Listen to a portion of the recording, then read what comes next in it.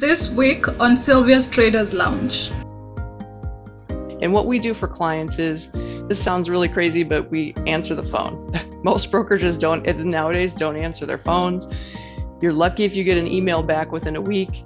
We don't do that. We answer our phones, we email immediately, but hopefully our biggest contribution to our clients is being able to answer their questions. We've been doing this a long time, so we have a lot of experience. We offer them trading ideas. Obviously, nobody has to take our ideas. Sometimes they're good, sometimes they're bad, but we'll give them plenty of strategies and ideas for them to work off. So even if they don't want to do what we're doing, maybe it just gives them an idea on how to trade a different market or timing on certain markets, things like that. Sylvia's Traders Lounge welcomes you all to yet another webinar where we learn, trade, and profit. We shall be giving you trading insights on technical analysis, fundamental analysis, risk management, and trading psychology. Guys, for tuning in to today's podcast session, today we have Carley Garner as our guest speaker, and I'm gonna read out her bio and then we can get started. Carley Garner is an experienced commodity broker with DeCarleyTrading.com, a division of Zena in Las Vegas, Nevada. Carley is the author of Higher Probability Commodity Trading and a trader's first book on commodities. Carley Garner has become an institution in the industry. She's been quoted by the likes of Wall Street Journal, Investors Business Daily, and Baron 39S. She also writes a monthly column for Stocks Commodities magazine, and her market analysis is frequently featured on CNBC, Mad Money with Jim Cramer, as well as on Bloomberg TV. Thank you, Carley, for honoring our invitation for the podcast. It's truly an honor to have you back on the lounge. Thank you. It's good to be here. It's early. It's 3 a.m. in Las Vegas, so drinking my coffee, but we're good. We're ready. All right, so maybe the first question would be, since our last conversation, how does a futures contract work in a commodity market for people who are maybe tuning in for the first time? Sure. So that's a great question. And sadly, a lot of people that participate in the futures markets don't do their homework and figure out that very basic question. So that's an excellent question. Basically, a futures contract is an agreement to buy or sell a particular commodity, and a commodity can be something financial like a currency or a bond or a stock index, or it can be a traditional commodity like crude oil, gold, corn, soybeans. So a futures contract is an agreement to buy or sell that particular commodity at some particular date and time in the future. Now, 99.9% of the people that are participating in futures contracts don't have any intention of holding the contract all the way to expiration and taking delivery of the futures contract, taking delivery of the commodity, which is exactly what would happen if you held all the way to expiration. Most people are not doing that. Most people don't care anything about owning 5,000 bushels of corn or anything like that. All they're trying to do is make money on the price change. So if they think the price is going to go up, they buy a futures contract. If they think it's going to go down, they sell a futures contract. They can sell it before they own it. So you could buy or sell in any order, just like you can Forex, or you can do it in stocks, but it's a little more complicated. You have to borrow shares and things like that. But the idea is people are speculating on the price of goods and services based on these futures contracts. And the popularity of futures contract probably stems from the leverage and margin.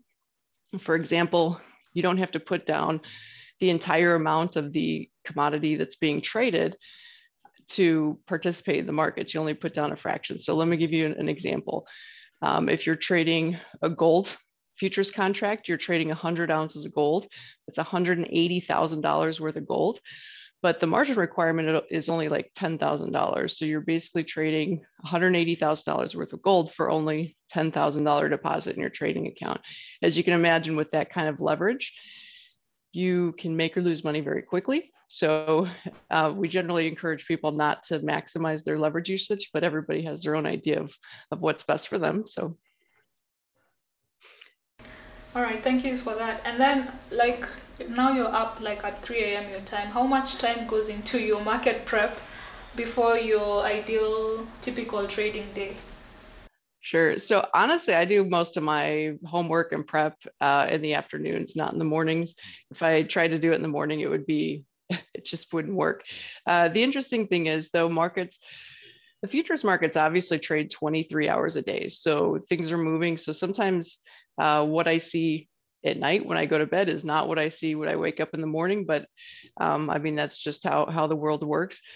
I would say the tendency of the futures market is to actually be counter to what the actual market does during this day session. What I mean by that is if I wake up in the morning and the S&P 500 futures are negative, the odds are they're probably going to close positive by the end of the trading session. If crude oil is higher when I wake up in the morning, a lot of times it sells off during the day session. So what you see overnight isn't necessarily going to tell you what's going to happen during the day. Most people assume that's the case, but it's actually almost the opposite more often than not. All right. I was looking through your website yesterday when I was preparing for this podcast, and I saw that you introduced automated futures trading systems. So maybe you can tell us of what benefit that is for both beginning and seasoned traders. Sure. So we offer our clients access to a database of algos. They're algorithmic trading systems. They're fully automated, and our clients are able to log into this database. And there are, at any given time, there's several hundred. Sometimes we've had over 1,000 systems in there. It's not us that creates them. It's third parties, and they and they're all pooled together. And then our clients can choose. The great thing about it is technology has made it really easy. So if a client shops around within the database, there are performance records. Sorry, I lost my lighting. Well, it doesn't even really matter, to be honest. So there's performance records in the database that display any stat you could possibly imagine over the period of actual trading and also hypothetical trading of each system. And if a client sees something that they like as far as risk reward, they simply click a button of a mouse and that system starts trading for them. And if they decide they don't like what they see, they can click another button of the mouse and it stops immediately. So everything is really, really quick. They have full control of when the system starts and stops. That said, the nice thing about systems is it takes the emotion out of it. People don't have to, first of all, they don't have to do their own homework as far as market analysis and things like that. Maybe that's good, maybe that's bad, but they also don't have to stress out about where to place my stop, which SPY signal should I take, so on and so forth. The system does it for them. That said, systems are not the holy grail. I know a lot of people assume that anybody that's trading an automated system must be making a ton of money. And that's not necessarily true. In fact, systems are really, really streaky just by nature, because each particular system is based on a set of rules and parameters. And those rules and parameters work really well in some environments and don't work well in other environments. And markets shift all the time. The trading, the volatility changes, the trends change. So those system performances go through cycles. Sometimes it's really good, sometimes it's really bad, but it's really, really streaky. So you have to be careful with that. The other thing I warn people on with system trading is most of the systems are just trading futures outright. There's no hedges. So you want to make sure you have plenty of room for excess margin for things to move around without you being either forced out due to lack of margin or scared out just because it's running a little too hot for you. But yeah, it's a great tool and a great way to get into the markets.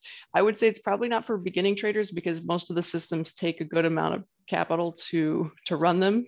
Some of the systems will say minimum of 2,500 or 3,000, and that's exactly what it means, minimum. The recommended figure is usually a lot higher than that, 10, 15, 20,000 to run a system. So. All right. And Carley, you've been in brokerage for some years now.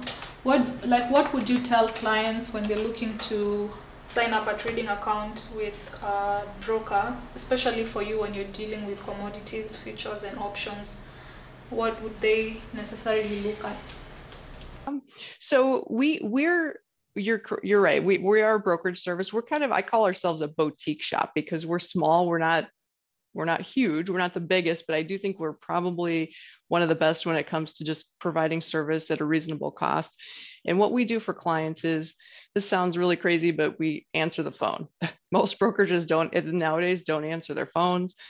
You're lucky if you get an email back within a week. we don't do that. We answer our phones, we email immediately, but hopefully our biggest contribution to our clients is being able to answer their questions. We've been doing this a long time, so we have a lot of experience. We offer them trading ideas. Obviously, nobody has to take our ideas. Sometimes they're good, sometimes they're bad, but we'll give them plenty of strategies and ideas for them to work off. So even if they don't want to do what we're doing, maybe it just gives them an idea on how to trade a different market or timing on certain markets, things like that. All right. Maybe you can share your screen and take us through your most recent trades on commodities. You can touch on metals, energies, and agricultural commodities. And then also you can show us how you hedge with options. Sure. So I'm gonna do a few intro slides, and then I'm going to also I'm going to show a couple of recommendations that we recently provided to our clients. Maybe that'll just give some people some ideas in different ways to think about things. Can you see my screen? Yeah. Okay. I'm actually going to switch over. So you're not going to see my headshot anymore. I'm going to switch over in front of my computer. Okay. Okay. You can still see my screen, correct? Yeah. Okay. All right.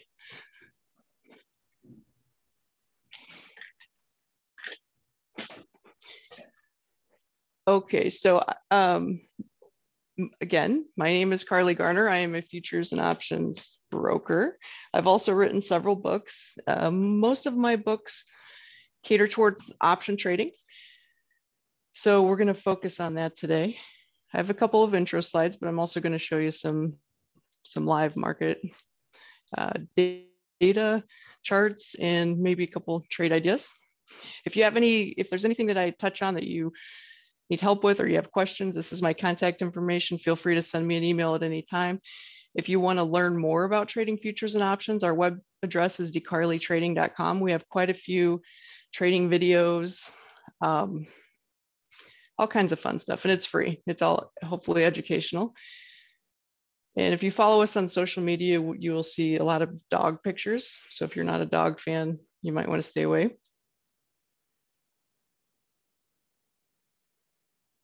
If you do decide you are interested in learning more and you want to explore more than what we have on our website,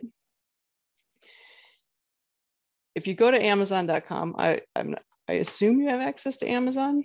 I think it's mostly global. Sure, we do. You do? Okay. These are the only 3 books that you really need to worry about. You'll see about 10 listed under if you search Carley Garner, you'll see about 10. Don't bother with the others. These are the only ones you need to worry about. They're the newest. We've basically rewritten all the others and put all the good information and updated information in these.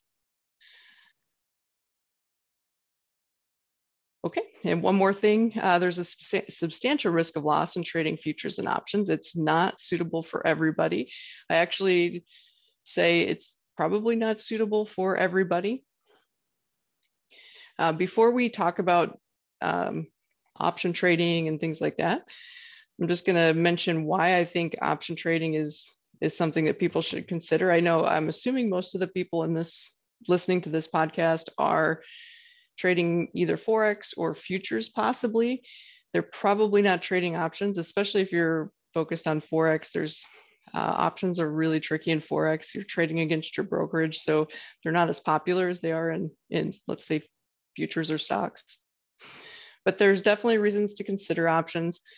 Everybody has different personalities. My personality is not very good at handling being long or short a market futures outright. It just mentally, it kind of plays with my head. It's just, I'm not comfortable with it. I find myself just literally being like overwhelmed with every tick. So it's just not my personality.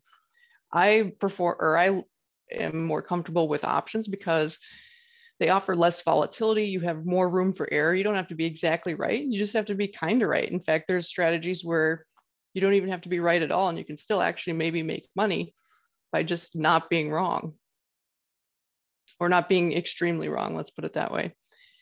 You can usually trade with a lower cash outlay, meaning smaller accounts, and they're very, very flexible. If you're creative with them, you can do just about anything you want in regards to risk and reward. Trading is a mental game.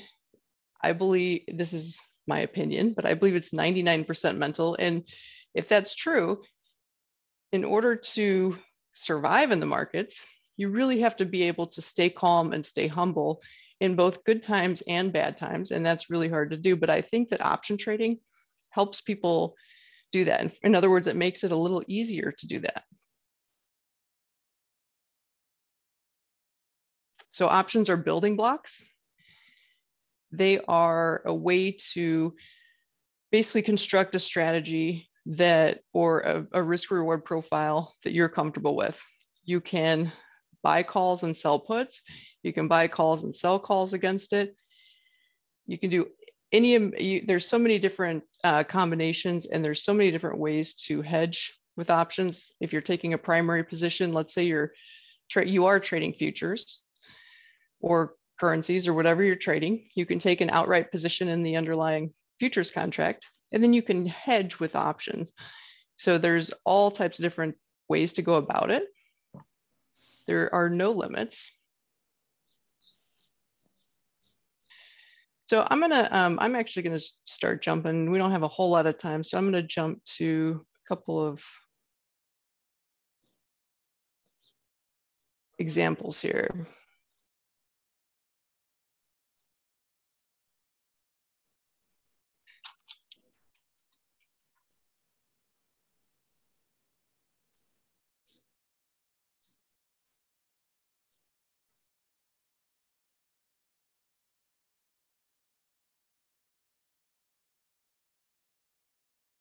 Okay, so you should see a new screen share.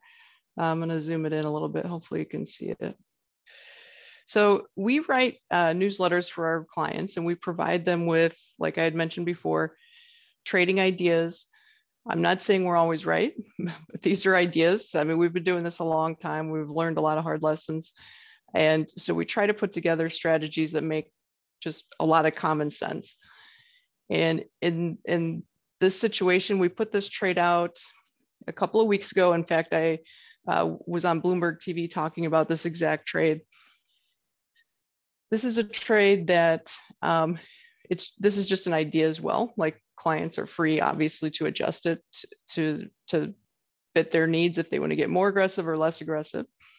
But we give them these ideas. And this particular idea was at a time a couple of weeks ago when the entire world was bearish in treasuries. That's specifically, we're trading in the US. So this is the US 10-year note treasury futures contract. At the time, interest rates were spiking higher and treasury notes were spiking lower. This was pretty much happening globally. So regardless of where you are in the world, if you were watching debt at that point in time, you probably were seeing it sell off. And everybody on TV and on the trading blogs were panicking. They thought interest rates are going to spike wildly high because of inflation, and maybe they still will. I mean, the jury is still out. But at the time, it just seemed like everybody was way too bearish, and the market was setting up for a reversal. And luckily, it did exactly that. But the way that we thought that made sense to play it would be to purchase a call option with a lot of time to expiration, and then sell a put option also with a lot of time to expiration, but also with a lot of room for error. So in this situation, we were using the March options. They had about 3 months to expiration. We were able to buy a March call option, meaning that that particular leg of the trade would make money if treasuries went higher, above 132. And then we sold the 128 to pay for it. Hopefully you can see this chart. I'm going to zoom in a little further.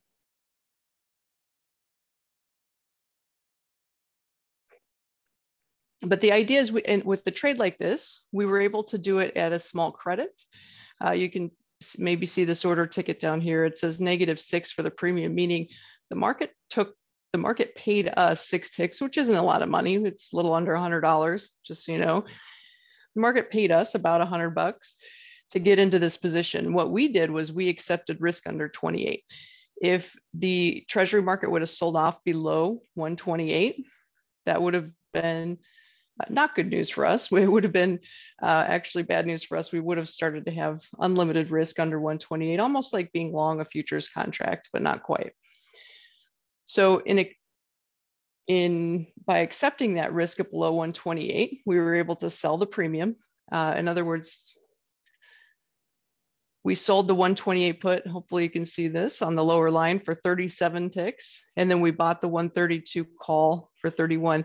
Now this was kind of a market anomaly. Normally this trade, because at the time of this execution, each option was equally out of the money. So in a normal market, those options should have been priced the same, and we should have been able to get in a free trade, but not a credit. The reason we were able to get a credit is because the market sentiment was so lopsided. Everybody was bearish. So the masses were buying puts and nobody had any interest in buying calls. And so the puts were priced higher than the calls at that time. So it made sense to sell the puts and buy the calls, sell the option that was expensive, buy the option that was cheap, and hope for the best. And luckily it did work out actually relatively well.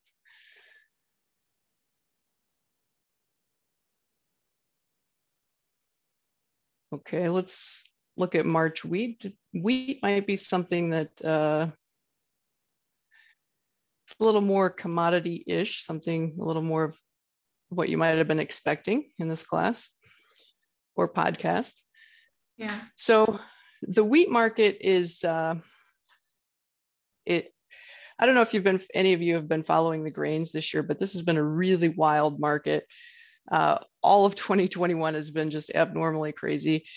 The wheat market is the only one that's kind of behaved itself, and it actually is at a multi-year high. So it's not like it's been boring, but it's traded in a pretty nice trading range. You can see here, this is in April, we had our first big rally, and then it's been trading in a big wedge sense, and it's followed all the rules. It's held resistance, it's held support. The other grains haven't done that. The other grains have been a complete mess, mostly on the upside and then dribbling down on the downside, but the wheat's been a little more manageable. So what we've recommended to clients, and this was a few weeks ago as well, is as the market was coming up against resistance, technical resistance, we saw, you notice that the RSI down here at the bottom was overbought. We're up against technical resistance. Now there's no guarantee that that holds. In fact, we could break through and just keep going. But you can put an option spread together that doesn't have a necessarily immediate risk. So for example, what we did is we gave them the idea to buy the March $8 put, sell the March $7.50 put. This is basically a vertical put spread. This is pretty basic stuff. But what's not so basic is we also suggested maybe sell a $9 call to pay for that spread. So what happens is, instead of clients paying for these options outright, and I'm just going to scroll down a little bit for a second, this is what the order ticket might have looked like. If they wanted to buy the $8 put outright, it would have cost them about 43 cents, which is a little over a couple of $1,000. But instead, we decided to, well, we didn't decide to, but we suggested it might be a good idea to sell the $7.50 put and the $9 call. And what happens is we collect $1,000 for each of those. So the money that we collect on the two short options pays for that long option. So instead of paying a couple $1,000s to get into the trade, we're paying basically nothing to get into the trade. The opportunity cost is risk above $9. If the market rallies above $9, then we could get into trouble. We generally encourage people to hedge. Like if it starts to get hairy, you can hedge by buying futures contracts against it, maybe even mini futures. So there's all kinds of things that you can do. I'm not saying it's easy, but if you stay on your toes, hopefully you can stay ahead of the curve. Commodity, this has been just on a side note in commodities, it's been a very, very interesting year. I'm going to also do another screen share just to some charts to show you some of the crazy things that we've seen this year. Okay.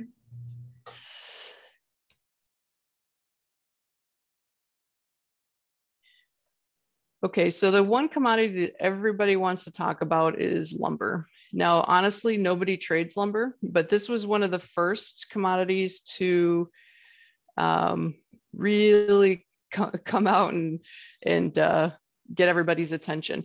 So this is pre-COVID here. Like this is what lumber normally does. It traded around 400 to 250, 300 for years. It's actually quite tame. This little sell-off right here is the March 2020, which every market in the world was acted a little bit wild during that time because the world was dealing with COVID and so on and so forth. But since the March 2020 low, lumber has been extremely volatile. This high here is not only the all-time high, but it's literally over double the all-time high. And if you want to count the all-time high before this, it's triple. So we had a really massive run in lumber, and that's kind of what triggered the whole global phenomenon of, uh-oh, inflation's here, we're in trouble, we need to hedge our inflation, blah, blah, blah. But just as everybody was screaming inflation the loudest is exactly when lumber topped out. You can see we topped out about $1,700 per board foot and dropped all the way to 500. So it dropped very wildly in a short amount of time. But nobody talks about that, right? We talked about inflation and all the craziness because, oh great, lumber's at 1,600. No one's ever going to be able to afford a house again. But as soon as it fell, nobody heard the follow-up. So now everybody that I talk to they always want to ask me, well, what about lumber prices? Are they going to come down? And I explained to them, actually, they have come down a lot. The interesting thing about the commodity markets is, though, we're looking at futures charts. The price that consumers are paying have not come down this far. Futures always come down first, and then eventually the consumer price follows. So it does take some time. And a more kind of a more obvious example is oil or gasoline. When crude oil and gasoline start to go down in the futures markets, it takes a couple of months for anybody paying at the pump to actually even notice the prices stay high at the pump. And that's because the producers and the distributors know how volatile commodity prices are. So they know if they lower their price and the price of crude oil in the cash market or the futures market goes up, then they could be in trouble. So they hedge their bets. Plus, they're in business. Greed is something that motivates people, and it always will be, for better or for worse. So this is a market this is natural gas. This is a market we have been really fighting, to be honest, for months now. This is a weekly chart, and you can see that it actually followed most of the rules. You can see these highs here. I'm sure you've been hearing about natural gas. There's a shortage in Europe. Natural gas prices in Europe, comparative to US, are much higher. They're probably, last I checked, in the 20s, approaching $30 if you convert it to US dollars. So much, much higher than what we're seeing here. However, our prices here are still quite high. We're trading between, this peak was 650, and we're now, yesterday's low was 470. That's a $2 range. Now I say that casually, but that's really actually insane. The natural gas usually, like, this is more normal price action for natural gas down here. You usually don't see natural gas move $2 in a year, let alone 24, 48 hours, which is kind of what we're seeing over and over in this period. So it's been extremely volatile. The options have been really, really expensive. And the interesting thing to me is this chart is relatively clear that there's a good chance that this 650 area holds. And I think it probably will. I'm thinking, because it's so early in the winter season, I do think we probably retest this, maybe make a slightly new high. But ultimately, these highs are probably going to hold just like this. If they don't, the next area is much higher. I'm going to go to a monthly chart. If this 650 breaks, there's really nothing stopping it until we get up and towards the $8.50, $9 range. Now, the interesting thing is, in the options market, there are a lot of speculators that are playing this right here. They think it's going to $8, $9. In fact, some people think it's going up to these levels, which is what we saw in 2008 and 2005, which are above 10. I really, really have a hard time seeing that, because those prices, these 13, 14 prices, those occurred before fracking. And I know there's all kinds of things interfering with the US production and things like, US shale producers aren't producing the way they used to. There's all kinds of stuff going on politically. Anyway, but the bottom line is we still know how to frack, and eventually if prices continue higher, that's going to come into play. So I really doubt we see $13, $14 natural gas, but that has not stopped people from buying call options with those types of strike prices. In fact, they're going for wild prices. You would be shocked. At the highs a few weeks ago, people were buying $15 calls, $20 calls for several $1,000s a piece. So in order for them to break even at expiration, or even make money, natural gas would have to go like either at or above all-time highs, and it would have to do it very quickly. So speculators are probably getting way over their skis. They're spending way too much money on option premium. And so for traders like us that have been trading option spreads and even have some short option exposure out there, it's been kind of a nightmare. But in the end, volatility like this is generally very temporary. And so at some point, all the option vol is going to suck in. So people, in other words, people that are paying $4,000, $5,000, $6,000 for deep out of the money call options are probably going to have a really, really tough time justifying that to themselves a couple months from now, because it's probably going to be money that was poorly spent, but we'll see. I mean, only time will tell. Let me think. Any particular market that you want to take a look at? Yeah, gold. Okay, let's look at gold. Okay, so this is a daily chart of gold. We've been bullish gold, and I actually am still bullish gold. However, yesterday, gold hit this trend line and immediately reversed. Now it's up. I can see it's up a little in the overnight session, so it'll be interesting to see if it breaks through. This trend line comes in at about 1870. If we break above that 1870, I think we could go much higher. I mean, I think we could really see somewhere in this ballpark, like the 2000, maybe even a little higher than that. But until we break that, I'm in wait and see. So we had recommended bullish positions for our clients.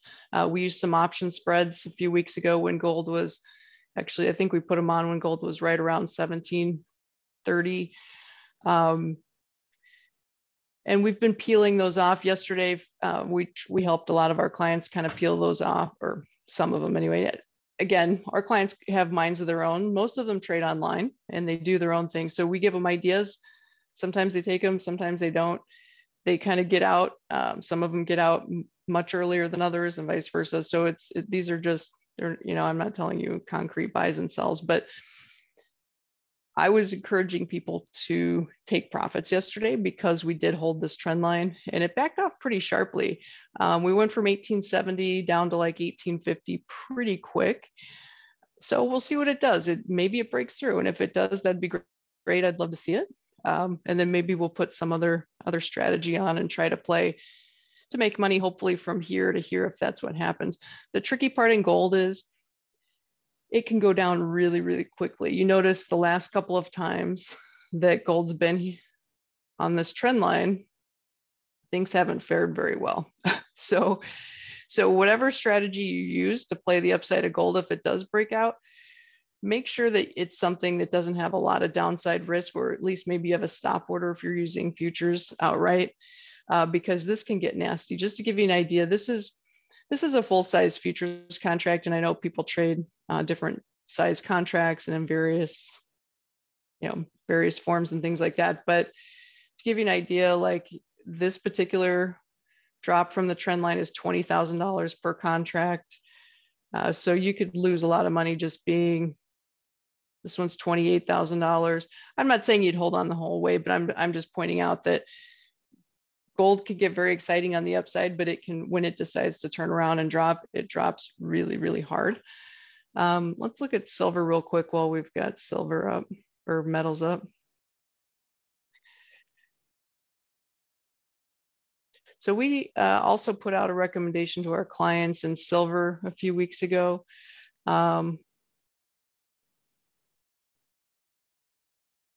This might be hard for you to see, but it was a bull call spread with a naked leg. So we had advised maybe as silver was pulling back, buy the December 2250 call, sell a 2350 call, and then sell a 20 put to pay for it. The goal was to get into the market without spending a lot of money, and our risk was down here. So as long as silver didn't drop below 20, that spread did just fine, and it maxed out between 2350 and 2250. That's a $5,000 spread. So and it worked. This particular trade worked out pretty well. But this is, let me get all this stuff off the chart so you can see. Okay, so what we were looking at in silver is you can see there's a trend line here, and each time it hit this trend line, it dropped pretty sharply. And then suddenly things changed. Right around this time, silver broke out, and it didn't quite retest. A lot of times you see markets break out and then come down and retest the trend line. So I was kind of thinking it might head all the way down to 2250 to retest this downtrend line, and it didn't.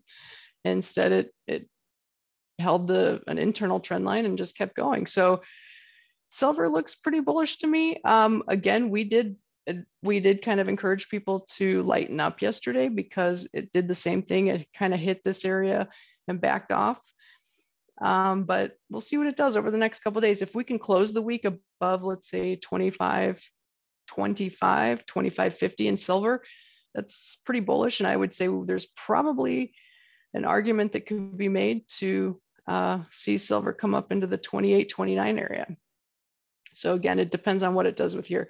If 25 fails, let's say at the end of the week, let's say on Friday we close below 25, that to me would be a signal that maybe continue making sure you don't have downside risk and pulling off any profits you might have on the upside. So we'll see how it goes. Okay, I think I've used most of my time. So do you want me to go stop screen sharing or? Yeah, you can stop screen share and then we can see your face. And then I can see you have like on one of your icons on your trading chart, I can see something called depth of market. Maybe you can tell us how you use that and if you also apply order flow trading in your execution. To be honest, I don't use it. So I know a lot of, I would say it's mostly used by day traders. Let me show you what it looks like. So the nice thing about they call them dome panels or depth of market panels. And the nice thing is most of them, and each platform's different. So, but most of them have very convenient buttons where you can just literally buy or sell. This is a paper trading account. So I can just click sell at the market and an order ticket pops up, buy at the market, buy limit, cancel all your orders with one ticket, go flat, go reverse. You can see I could reverse positions just with one click. That's really the nicest thing about domes. So if you are a day trader or you're scalping or you're doing something like that, a dome is great for the order entry. Now, other people use domes because they're looking at the size of the bid and ask. They're seeing how much volume has traded at any particular trade, or I'm sorry, price. And some people have found information in the bid asks and the volume profile that has helped them to make a guess at where the market's going next. I personally, we don't really, I mean, and we're kind of doing position trading, option trading, it's longer term. So for us, dome panel's really not that helpful, but it's more for day trading. Anybody that's day trading, I think would probably be well served using a dome panel as opposed to trading any other way. All right, I think for now I'll get right into the Q&A section. I see there are a few questions from our attendees. Okay. Yeah, so Dennis is asking, what's the core purpose of futures market? So this is actually probably going to come as a surprise, but the futures market was created to allow allow producers of products and users of products to hedge their price risk. So it was actually created to hedge, not to speculate. But most market participants are speculating. But the reason the futures markets were created is, let's say, for example, let's say you're a farmer, and we do have some clients that are hedging their price risk. So for example, you're a farmer, you've planted corn, in October, you're going to pull that corn out of the ground, but you don't know from the time you plant it to the time you pull it out of the ground, you don't know what the change in price is going to be. If you wanted to lock in your price, you could do that using the futures markets. So let's say you plant your crop in the spring, and at that time you're happy with the price. You know that if at that time corn's trading at, let's say, 450, and you say at 450 I can cover my costs, I can make a profit, life would be just fine if I can sell my crop at 450. So you could sell a futures contract, the equivalent to whatever you think your yield is going to be that year, and it just locks in the price. And then come October, if corn is below 450, you did a great job because you actually sold yours in the futures market at 450. If it's above 450, you're going to be a little sad because you left some money on the table, but you had no price risk. And so that's really honestly the purpose of it, is so a producer like a farmer can hedge his price risk. He can shift it to the speculator. So if that farmer is hedging his risk, the speculator is accepting that risk. So in other words, if that farmer sold at 450, a speculator thinking corn would be higher than 450 in October or December, whenever it was, might buy that futures contract. And he's taking the opposite side of the bet, but he's also accepting the price risk. So futures markets, in short, were created for hedging, but they're mostly used by speculators. Okay, noted. And then Dennis is also asking, how can passive investors trade in futures?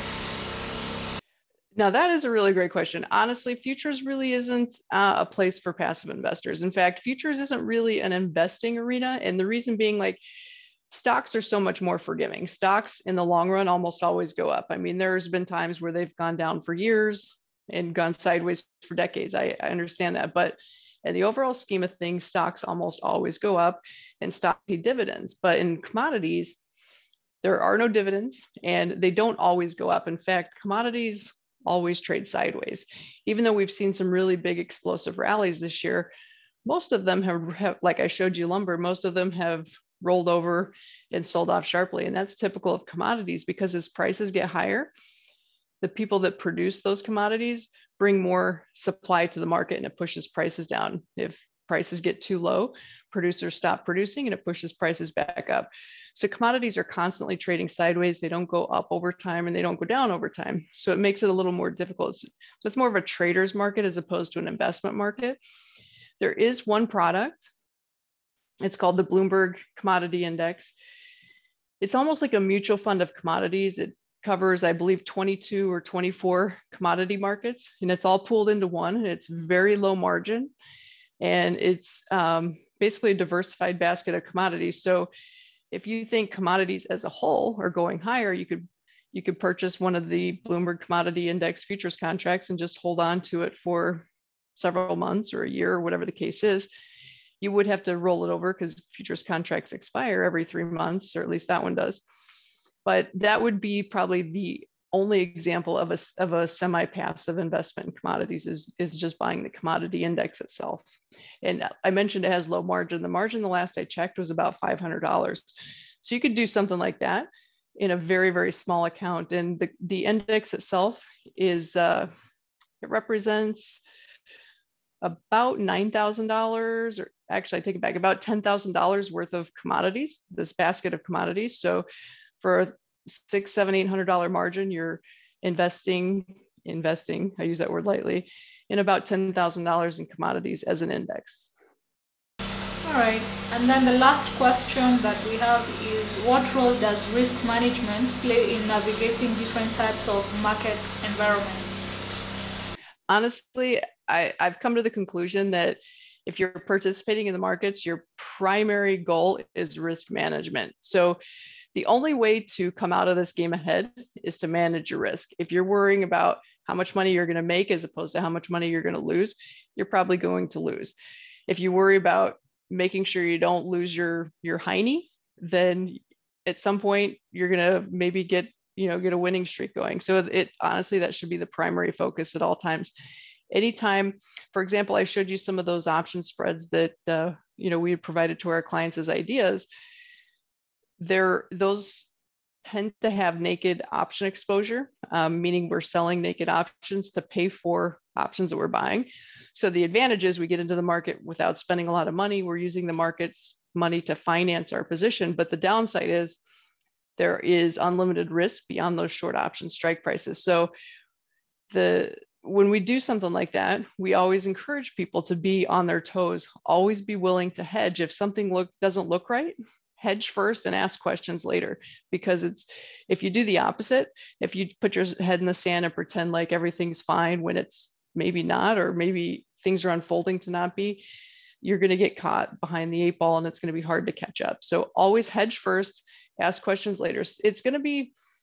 You'll find that sometimes that results in over hedging or hedging when maybe you didn't need to, but the reality is that's probably a better scenario than being stuck in a really bad position that just gets worse and worse. And it pays a mental toll on your mind, and it's tough to take. So in trading, again, is a mental game. So if you're making decisions that are going to put you under duress, you're probably going to continue to make very bad decisions. So the goal is always manage your risk first, worry about making money later.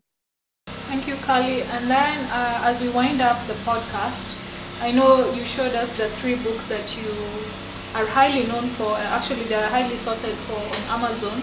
So for your latest publication, Trading Commodity Options with Creativity, what can readers expect from that book? And in terms of takeaway sessions. So Trading Commodity Options with Creativity is obviously, it's about option trading. And what we do in that book is we cover, I can't remember exactly, 10 to 12 option strategies. What's the good, the bad, the ugly, how to manage risk, how to adjust them, so on and so forth. And I've tried to put basically all the hard lessons that I've learned over the years, and there's been some really, really hard lessons, I've tried to incorporate into that book. So I want, hopefully people can see, hopefully it opens their eyes to some of the risks and how to manage some of those risks and how to proceed without hopefully putting themselves in a precarious situation. But I would say if you've never traded options before, or if it's new to you, I've wrote the book in a way that hopefully it takes you from ground zero to the more advanced stuff. But I would really actually recommend you probably start with the other 2 books first. And if you're not familiar with commodities and options, A Trader's First Book on Commodity is very, very basic, but it's information everybody needs to know before they can proceed into the funner things. And then the other book is Higher Probability Commodity Trading. And that one gives a really good primer on options and market analysis and things like that, which is a stepping stone into trading commodity options with creativity. All right. Thank you for that, Carley.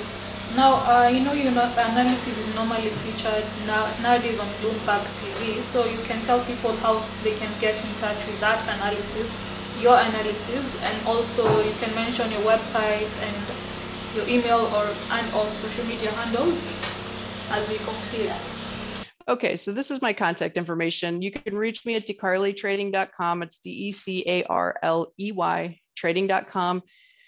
On the website, you can sign up for free trials of our newsletters. So you can find our market analysis and trading ideas there. It is on a trial basis. Our brokerage clients receive it ongoing, complimentary, but you can get a free sample and just kind of see if you like it or see if it's for you. Trials generally run about a month and a half or 2 months. So it'll give you plenty of time to figure out if it's for you or if it's not for you. Also, I as Sylvia mentioned, I do provide analysis to Bloomberg TV. There in the US, it's a television station, but you can also go to Bloomberg.com and find the live stream. However, I think they do charge for it. So, but anyway, you can also find us, DeCarley Trading, on social media. So if you're on Twitter, Facebook, Instagram, search for DeCarley Trading and you'll find us, and hopefully we see you there. Thank you so much, Carley, for making the time. We wish you a good time towards the end of the year. and we'd love to host you again in the future, and also pass our regards to Frankie, your dog. Until then, goodbye. All right, cheers, bye. Thank you guys for tuning in to today's podcast. We welcome you to be watching our podcast series on our YouTube channel at Silver's Traders Lounge Forex channel. We also welcome you to follow us on all our social media platforms. We're on Facebook, LinkedIn, Twitter, and on Instagram at Silver's Traders Lounge. You can also leave your details on our website, www.forexstl.com, and we will see you in the next podcast. Cheers.